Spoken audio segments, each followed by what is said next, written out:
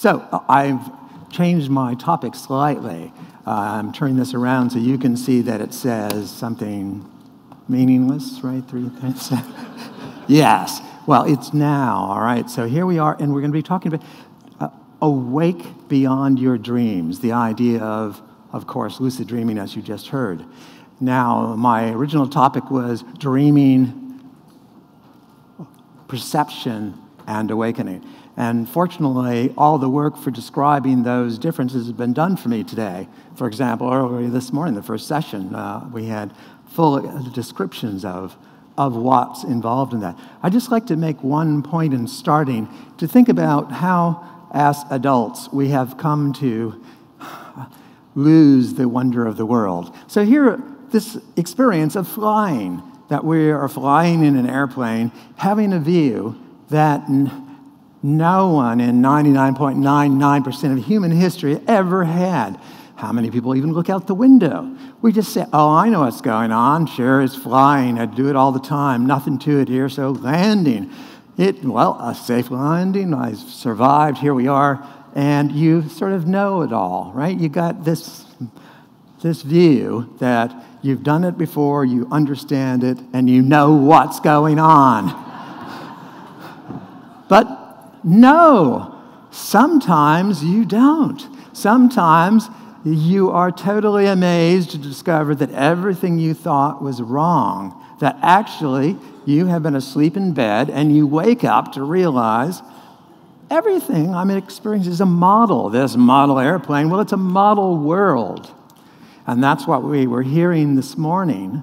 We were hearing the idea that what we're experiencing, the world, is actually not the physical world that common sense tells you, but instead it's a mental model in some sense, to use that language. It's something that's a phenomenal experience that's inside us, not out where it appears to be. So what we experience is what we most expect, consistent with current evidence. So expectation, prior probabilities, a lot of different models for this, but this is the one we find useful to understand what goes on in dreams. So dreams, just take a moment to remind us, seem somehow miraculously real. They seem so vividly, as vividly real as this experience we're having right now, that when we ask people like yourselves to say, report on the contents of your conscious experience in the last 5 minutes, and just a checklist, did you have any one of these sensory experiences, vision, sound, smell, taste, temperature, pain, etc. Checklist. Did the same thing when people woke up from a dream, REM sleep dreams, and asked them to do that. And we found that essentially every sensory dimension that was present in the waking state was also present at times in dream states. There were some differences in the distribution. Pain, for example, seems to be less frequent in dreams. So you're more likely to experience an anesthesia of the skin instead of a painful pinch. And so there's some basis to the pinch test. It's not just the sensory experiences that are the same. Once you're in this dream world, once you're in it, then you're going to find that if we ask the same question, did you have any experience of making a choice, deciding between options, an emotion, public self-consciousness, being aware of how you appear to others, reflecting on events, and all these higher cognitive events, we find that none of them are absent from dreams. So contrary to those people who say that dreaming is necessarily a defective state where we can't think straight, I think the evidence suggests that it's a more variable state than the waking state, where there's a much wider range of possibilities, including, of course, sometimes when you really can't think straight in the conventional ways, at least. Who knows whether you're thinking clearly in some other way, maybe, but other times where it just seems defective. But at the same time, there are moments when you have an incredibly clear insight and, well, lucidity. So the simple way I have for understanding, formulating what's going on in a dream is going back to the old holodeck. Remember Star Trek? They had this little room they could go into, and in that room they could have any imaginable experience that they use for all kinds of different functions, including practice or recreation or learning new skills, enacting art forms, whatever they wanted to do, right? And so that is, I think, the virtual reality simulator, of course, that we have right here on our shoulders, so to speak. And it's a more realistic simulator than any computers yet. It turns out it doesn't take much of an input to take us real, because you remember those video games you used to play 20 years ago that were, barely sketched in, yet you sort of believed they really were tanks or whatever they were claimed to be. Now, the model that I hope I can just mention now and you'll accept as reasonable based on all that you've heard already is that the process of dreaming is extremely closely related to what you're doing right now. Right now, we're all engaged in a process of perception, where we're seeing things happening. We're perceiving events, people in the audience, people on the stage, words being said, all the rest of the elements of our conscious experience. It's a construction. It's something that we are, in some sense, building with, we'll call it our mind and our consciousness, and I am presuming mostly our brain. Now, I'm not saying, therefore, that the brain is the only component of consciousness. There is this awareness question that can be separate, and the problem with being separate and always present is it may be difficult to tell the difference, whether you've got it or not. But that could account for these phenomenal features that are very difficult to explain. But the basic idea is very simple. In the waking state, I see, for example, I'll illustrate with this cup instead of the glass with the water in it for safety's sake. So, a cup. I see a cup there, right? Everybody sees that cup. No, probably not with that blinking clock. Let's get that out of the way. Distraction. Cup, right? And does anybody not see the cup? Okay, cup. All right. So, we say with a conventional model something like, well, that's because there's something that we all call a cup, meaning we all share the same typical brains and perceptual systems and recognize an object that's familiar to us, it's a cup. But it has to do with the sensory input, reflected. If suddenly the lights were turned out, and I asked you to do that, you wouldn't have seen what it was. You wouldn't say there's a cup. But now think of this. I'm dreaming. There's a cup. I'm drinking dream water from a dream cup. Is there an external cup? No. Only if you think that there's an external world in the dream, like the astral plane, that somehow corresponds to the physical plane. I think it's an unnecessary assumption. The more obvious solution is that we always experience reality in our minds, in our heads, if you like, but certainly in our minds. Phenomenal reality is something that's inside us, not outside us, whether we're dreaming or awake.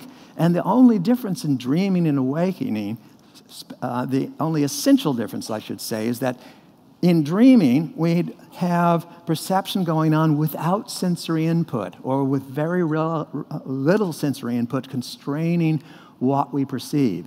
So if Stephen were dreaming right now, his body would actually be lying inert in bed in some way, flat on the ground, whereas in his dream, suppose this were his dream, he might be gesturing, doing that miraculous scientific hand-waving we heard about, or was it non-dual hand-waving?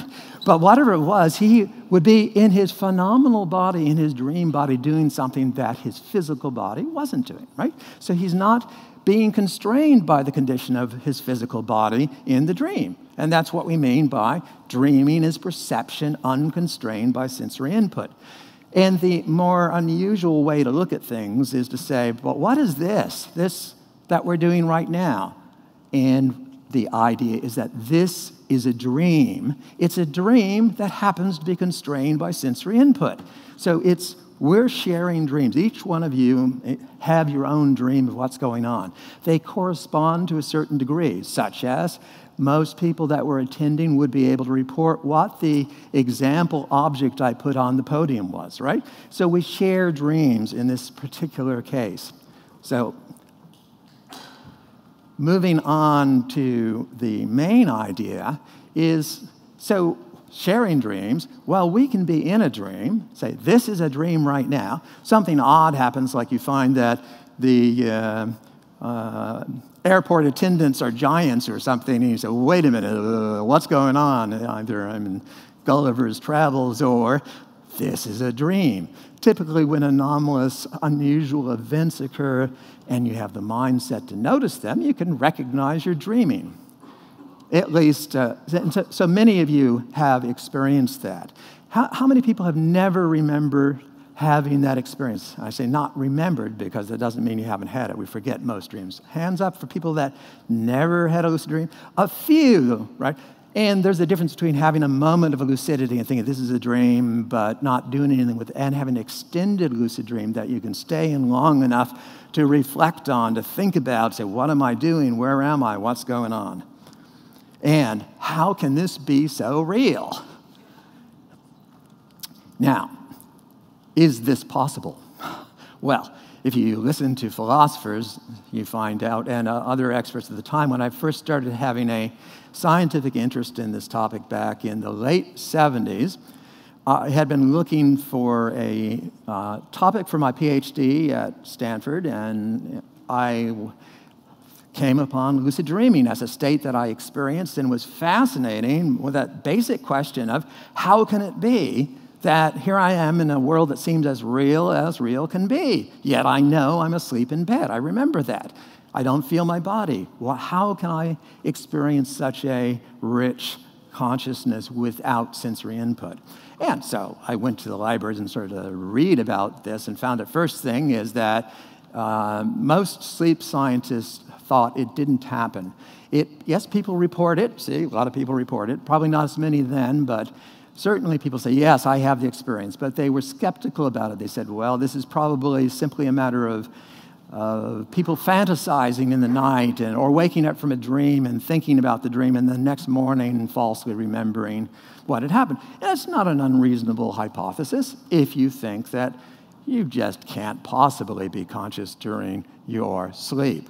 As Norman Malcolm, behaviorist philosopher, said, the supposed judgment that one is dreaming is unintelligible and an inherently absurd form of words. It's not just impossible, that it just you can't even talk about it sensibly, right? So let's just forget it. Well, quite the challenge. So here we are with a situation like that where you're in a lucid dream. You say, here I am, I'm in a dream, and I know I'm dreaming. I'm pretty sure I know I'm dreaming as much as I'm ever conscious of anything. Here I am. How could I show that to anyone else? It seems as private can be. Because there are degrees of private and public in the sense of readily shared or not. I'm not saying that there are any events that are essentially private, but our dreams are hard to share. They're hard for us to share with our waking selves. When we wake up, we forget them. But the challenge is something like here's this sleeping gypsy, and he's having a dream, right? Now, how does the scientific observer, this lion, sniffing around the sleeping body of the gypsy in a painting, never mind that, how can he know what is going on in the mind of that gypsy? What is going on in the dream? That seems one of those unbridgeable gaps. And since lucid dreaming was considered impossible because one thought that when you are asleep, you are unconscious. People say that. Therefore, how could you be conscious in your dreams? And the problem is that's one of the difficulties we get into, which we've seen in this conference as well as in the last 30 years, that if you don't use consciousness in a very precise way, it can lead to a muddle. And in this case, what we actually mean when we say someone is unconscious when asleep is that a sleeping person will not typically be able to report what goes on in the environment around them, right? So if you're having a conversation or if somebody's asleep during this lecture, when you wake up, you won't know what I said, right? And that's what we mean. But that has nothing to do with whether we are or are not conscious of some internal process of a dream, for example. The fact that we can remember our dreams at all as events that occurred to us means that they were not unconscious processes. Because that's the basic distinction for unconscious processes and conscious, is that they are in principle reportable. So all dreams are at least conscious experiences. They just don't happen to normally be metacognitively conscious. We are not aware of the fact that we're dreaming any more than we're usually aware of the fact that we're awake. So I was familiar with the research at the time. This is an important principle. I knew what else had been done. And I was aware of this particular kind of studies, that some studies where people would be awakened from REM sleep, rapid eye movement sleep, the stage of sleep in which the most vivid dreams occur for most people. It's cyclical, not all of sleep is like that, every 90 minutes or so.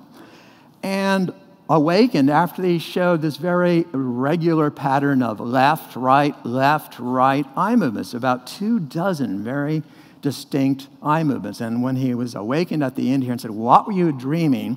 he said, "I was standing at the side of a ping pong table watching a very long volley. Back and forth goes his eyes." And so this is an unusual dream, but I thought, seeing this, in my lucid dream, surely I have the ability to look to the left and look to the right and left and right, for example. That's a kind of a simple task. I could do that as a symbolic representation, communication, saying, when I realize I'm dreaming, I'm going to make this eye movement signal, and that will say I'm dreaming. And then we can see, does it happen in REM sleep, some other stage of sleep, or in a waking state? Who knows? So that's the basic idea. And so that would be a way of actually connecting what goes on in the dream world to the waking world. As it happens, I probably wouldn't be telling you about this now if it hadn't have worked, which it did. And this is one of our early subjects. And it's a little hard to see this, but I'll say it's the last 8 minutes of a 30-minute REM period, a regular, solid REM period late in the night. And the 3 channels that are being displayed are the EEG brainwaves and electroocculogram eye movements, and the EMG muscle tone of the chin. From these 3 parameters, one can tell what stage of sleep a person is in and whether they're awake or not. Here's a bit easier to follow of the last 6 minutes. Now, when the subject woke up at the end of this time over here, he wrote down a report in which he described doing what I'm about to tell you. And in the future, I'll just say subjects did this or did that rather than going through that extra discussion. But he described having made 5 eye movement signals in the dream report before. The first one, you see at 5 minutes before he wakes up, so in REM sleep, it's all solid REM sleep, he makes a left, right signal. So he's looking at his left ear, right ear, left ear, right ear. So a strong signal. You can see it looks different from the more random eye movements of REM sleep, where you're not going that far. It's smaller and more random looking. And that was his signal saying, I know I'm dreaming. We had 2 signals that we asked people to make in this case. One is 2 pair, left, right, for I'm dreaming, and 4 pair for I am awake, right? And sure enough, about a minute and a half after his lucid dream starts, he gives the signal for being awake, right at 2, okay? However, it looks kind of like the same physiology before and after, and in fact, that's still REM sleep. So the subject now is having an experience where he is dreaming he is awake, but he's not, right? So just as all of you right now could be doing, right? Not me, because I already did a reality check to make sure I wasn't. In which case, I wouldn't be here at all if you were dreaming. So in his dream now, he starts to write out his dream report. But of course, it's in the dream, so it's not going to do us any good. But when, after he's getting somewhere, the dream technician comes into the room and starts to tear off his electrodes. They're glued on with a collodion glue that needs to be sort of dissolved with solvent. So this is a violation of human subjects for sure. And he said, wait, this has got to still be a dream. And makes a signal at 3 to indicate that he is dreaming again. And here's a very remarkable, important point. His report says, but I started to make too many eye movements. And I had made 3. There's 3 actually at number 3. So I waited a few seconds to repeat the correct signal. And there he makes the 2 pair for being lucid, the correct signal. And then about almost 2 minutes later, he wakes up, makes a signal, and wrote out a report in the world that we can share and read and say, yes, that's what we call physical reality, whatever that is. All right? So now from this, we see a number of important things about the study of dream consciousness. One, we can show, as well as we can prove anything at all about the physical world, that lucid dreaming happens during REM sleep. It doesn't happen, just in the moment of awakening or something, but 5 minutes before waking up with uninterrupted REM sleep, the person gave a signal. All of these signals correspond exactly to what we can observe in the record, so we believe that his memory is working all right because he got the signals right, so the rest of what he's saying is more plausible as well. Further, this false awakening signal there is an answer to those people who say, well, the physiology you're finding here must only apply to lucid dreams, not to non-lucid dreams, because, it's different, so, right? But we see the same signals exactly for the false awakening. Finally, the 3, where he misspoke. I gave the wrong signal. That wasn't what I meant. So wait, and here's what I mean. Shows he is symbolically communicating. It's volitional thinking and high-level cognition. Okay, well, I'm going to have to skip through a lot of this because there's much more. But I just want to say that in case there are any sleep specialists in the audience, I'm going to quickly show you a counterexample to the inception claim that you never know the beginning of your dream. And also something that every sleep specialist would recognize as definitely REM sleep. Here are there's a K complex before that, but the sleep spindles, muscle tone of the chins is stage 2 sleep. The dream starts with sawtooth waves up there and rapid eye movements and clear onset of REM sleep. And the subject's report was, I was lying in bed and the phone rang. We had phones for waking up subjects, and I answered it, but realized I was actually dreaming. I was so excited. I gave the signal, and there you see the left-right standard signal. And I was so excited to having succeeded in this task of communicating with the other dimension, as it were, that I did it again more carefully and slowly. So see, it's an emotional experience, but definitely in REM sleep. Still, skeptics said can't happen. All of those eye movements in REM sleep just could be chance. So we've tried other channels, other ways of communicating, for example, with muscle contractions of the forearms. Most of the muscles of vocalization and locomotion in the body are paralyzed in REM sleep so that you don't fall out of a tree or call out, tiger, any tigers in the woods tonight, right? So we don't get a full response of the motor system except for a few exceptions like the eye movements and, well, you'll think of some others. But so here's a case where we're trying to also push micro switches as a means of signaling, which never worked. But when we put electrodes on the forearms and then in the dream press the micro switch, we could find small twitches of the EMG corresponding to the effort. The muscles are suppressed, but not always completely so, right? So here, what the task is, I'm the subject in this case, and I make a signal, and with the left, which is dots for Morse code, and then left, left, which is dot, dash, dot, SL, which were my initials, the idea as an additional point that, yes, communication is possible, volitional sequences of unlikely patterns are possible, and it was an answer to the superstition that you can't say your name in a dream without waking up. Very briefly, we collected about 78 lucid dreams in the laboratory, all marked with signals. We knew when they happened. So from 13 different subjects, and we analyzed the physiology. And back in the early 80s, the easiest physiology to analyze was autonomic physiology from the paper and measurements like that. It was really before computers were in an easy-to-use form. And here we see, though, the eye movement signal right there, and we'll look what happens to the autonomic nervous system immediately before the onset of the lucid dream. That the respiration rate goes from slow and regular to rapid and irregular and shallow. The finger pulse amplitude drops immediately. There is a skin potential response up in the scalp, all indicating a sympathetic activation. So we lined up our 78 lucid dreams, averaged them all together, and here's the grand average. I don't even have time to fully explain this one, but I say this is the eye movement density. And we're seeing each bar is 30 seconds. So the white bars are the 30 seconds before the lucid dreams began, and the ones after the center line there are the lucid dream. And you see, first of all, that in the lucid dream, there's a much higher level of eye movement activity than in the non-lucid part, so that the brain is more activated.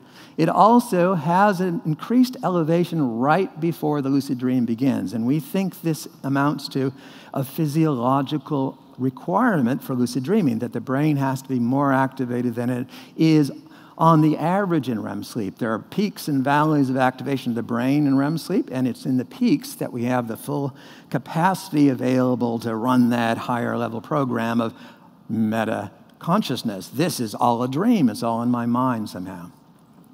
Well, I think just skip over this, but we, of course, are doing EEG mapping and trying to figure out which parts of the brain get activated and all. I just want to mention that lucid dreaming is learnable, because this wouldn't be of much use to people if there weren't a way of accessing it. And the basic methods of learning lucid dreaming is, number one, to recognize when something odd happens in your dreams. We call them dream signs, things that could tell you you're dreaming, like the hammer hits the glass, and instead of the glass breaking, the hammer breaks. Now, you can get the mental set of saying, I'm going to look at my dreams for the things that could tell me I'm dreaming, and then to prepare my mind that when those occur, I'm going to notice I'm dreaming. And that's a mental set we normally lack, and that's the main reason we don't have lucid dreams each night, is that the physiological potential is there, but we're not sleeping with the right mental set. This is briefly from my 3-year dissertation study of lucid dreaming at Stanford, and I learned to have lucid dreams volitionally, and I started stumbling around in the dark, but finally found that memory was the key, that what you have to do is simply say, there's something I want to do tonight. Prospective memory, memory for intentions. You can remember to do things later today. Well, tonight there's something you want to do, which is to remember to notice you're dreaming. An implementation plan helps. Having a dream sign, saying when this oddity occurs, I'm going to recognize I'm dreaming. Knowing which oddity it's going to be could be a problem, so we tried other ways of getting reminders into the dream while people were dreaming. One way that works pretty well is having, in this case, these were LED goggles that people wore during sleep, and then we'd flash lights while they were dreaming. And if the lights in the room flashed on and off right now, you'd say, the show's start to start. Or you'd say, if your mind were prepared, I must be dreaming, because that's the cue telling me I'm dreaming. So I'm going to have specific signs to do that. Now, of course, we have home use sleep masks that do all this for you at home, not needing a lab. Of course, there are drugs that make lucid dreaming easier. Take the red pill, not the blue pill, right? So now, what is the red pill going to be? The result that I showed you, that lucid dreaming occurs during intensified REM sleep. So there's a hint. Let's intensify REM sleep. How do we do that? Well, we give drugs that intensify the REM process, the increased levels of acetylcholine. It turns out that the same drugs that are the most common ones used for Alzheimer's has a low level of acetylcholine, an important neurotransmitter for consciousness in REM sleep.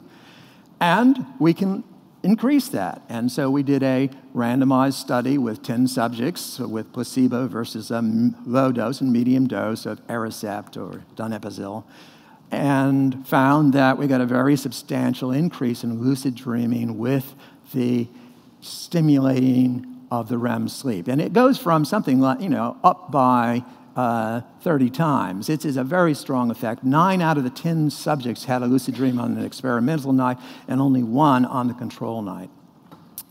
So we've got a way plus there are many more specific techniques that I haven't got time to go into. They're purely mental, and it's possible to learn how to do it and get to it. And I said in the abstract I was going to mention applications, so I'm saying, yes, there are many potential applications. And there's some that are obvious and they're well established, and some that are very speculative. Creative play, well, it's, the poor man's Tahiti. It's dream sex, flying, just the thrill of it all, right? And there's something very rewarding about the experience of just waking up in the dream and say, I'm here, my presence. Okay, he's going to say, yeah, I thought so.